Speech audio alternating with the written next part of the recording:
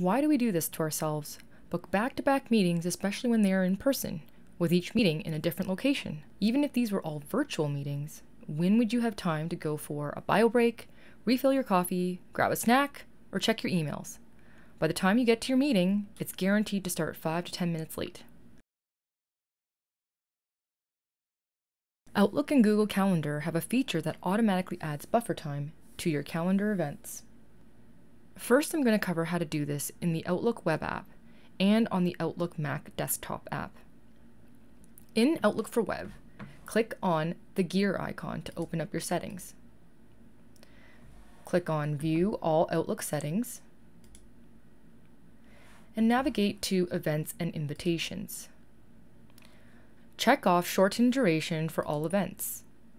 You can select between whether you'd like to end your events early or start them late. I'm going to stick with ending my events early. By default, events less than an hour will be shortened by 5 minutes. Events longer than 1 hour will be shortened by 10 minutes. You can click on the drop-down for either of these options to customize the time you'd like to shorten your events by. I'm going to stick with the defaults and press Save to save my changes.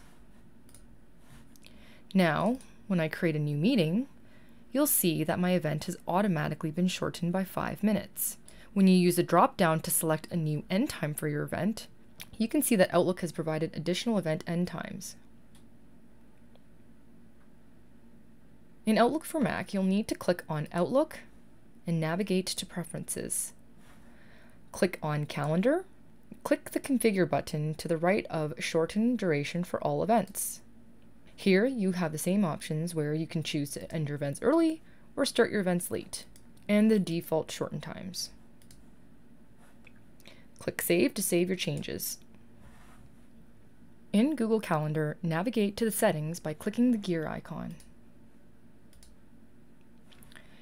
In the General tab, scroll down to Event Settings. Check the box next to Speedy Meetings.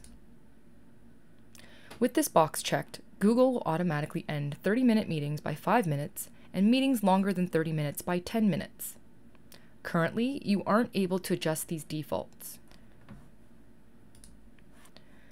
Now, when you click to add a new event in Google, it'll automatically add in buffer time. You can overwrite your buffer time in Outlook or Google Calendar by manually entering in your end time or selecting the time you'd actually like to end the meeting at.